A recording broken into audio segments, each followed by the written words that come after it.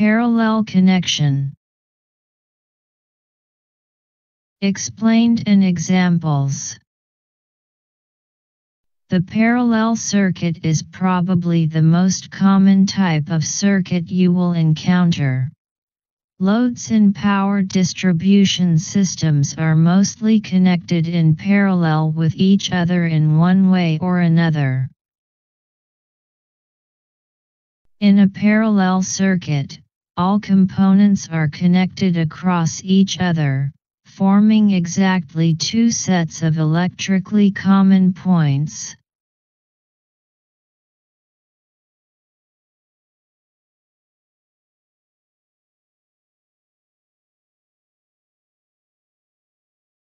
In a parallel circuit, a component is disconnected from one parallel wire. The components on different branches keep working.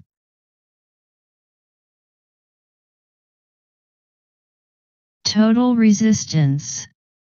To find the total resistance of all components, add the reciprocals of the resistances of each component and take the reciprocal of the sum.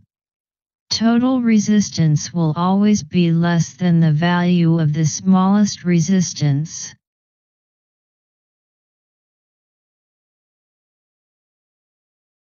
The total resistance in parallel circuits in case of only two resistors.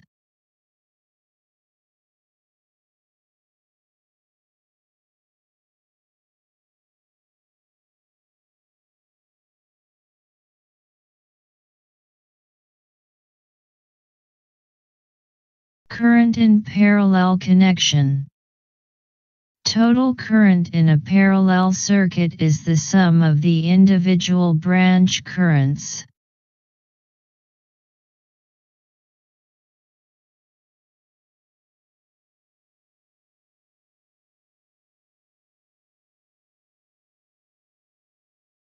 IT equals I1 plus I2 plus I3. Voltage in parallel connection. The voltage is the same for all elements.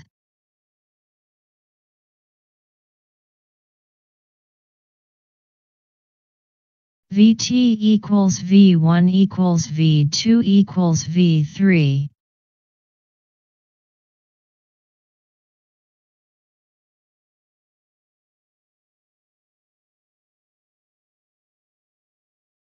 A 30 ohm resistor and 60 ohm resistor are connected in parallel with a 12 volt power supply. Find 1. The total resistance and the total current for the circuit. 2. The voltage and current in each resistor.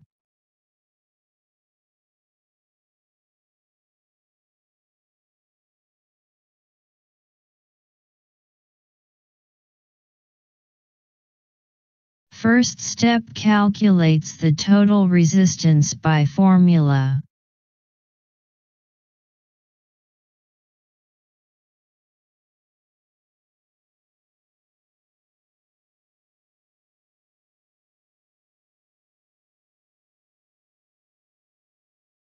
Second step calculates the total current by using Ohm's law.